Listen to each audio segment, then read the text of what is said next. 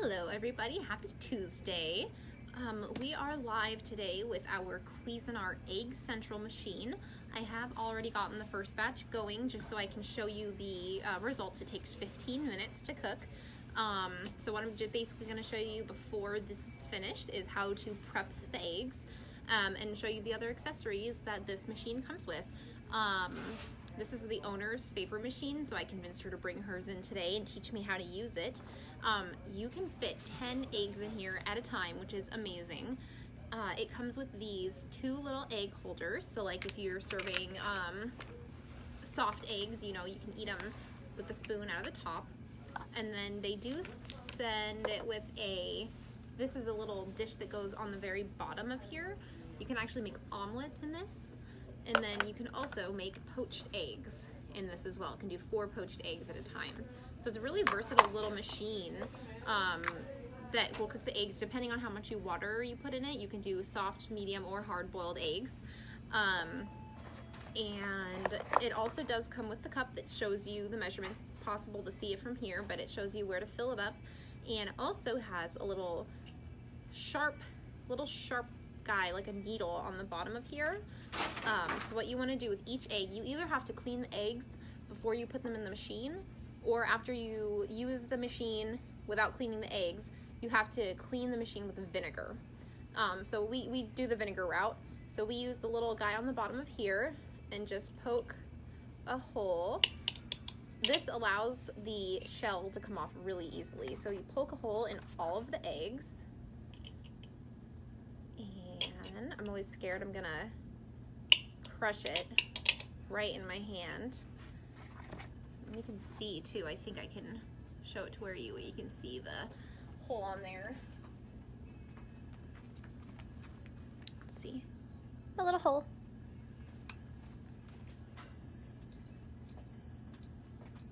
And our machine's done. Perfect. And it does have a standby mode. So when it's done, and if you're busy cooking other things or you're not in the area, it will stop cooking the eggs. So there's no risk in leaving them in there. This is my very first time ever using it, so I'm excited to see how these turned out. All right, I've got all those poked with holes. I'm gonna go ahead and open this.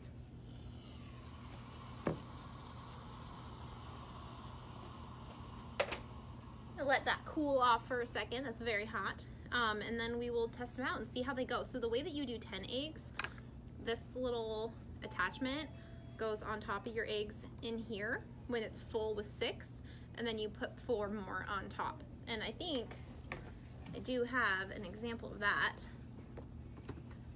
here on the side of the box. All right. Not quite sure how long she usually lets them sit there, but I'm gonna let them cool off. I usually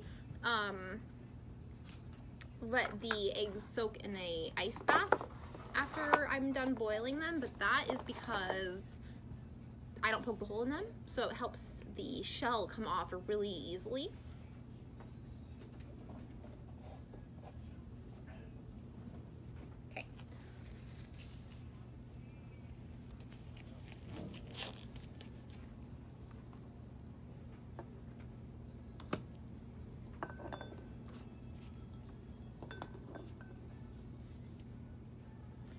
In a minute, I'm going to crack this and cut into it and see what it looks like, but it's still very hot. You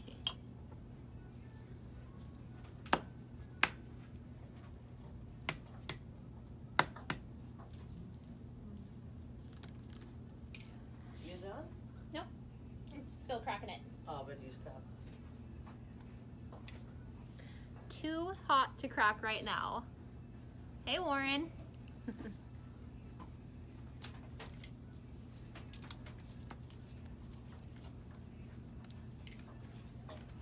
I'm impatient. I can never wait. Okay. What are y'all looking for? They're called cheese savers. They're a bag that you put your cheese in. I don't think we have any of those. You always had them before. If we do have them, our cheese section is going to be that way. Nellie, could you help them find an item? Okay. Bad enough you guys moved them. Yeah, we moved. What are you looking for? They're called cheese box of 12, I think. You also have paper that you wrap your cheese in. Okay, yeah, We have the paper, I but have a little bit of a okay. So now that I've burned the skin off of my hands peeling that, we have our egg here. And I'm gonna cut into it too, just to see what the center looks like. And so this actually only took about 13 minutes, and we have a perfect, I'm gonna come up there. It's always hard to show you guys from far away, but got a perfect egg. All right, guys, I am gonna pop off, but I'll see you next week. If you have any suggestions of videos for me to do or things that you would like to see, let me know and I will try to incorporate them. Thanks, have a good one.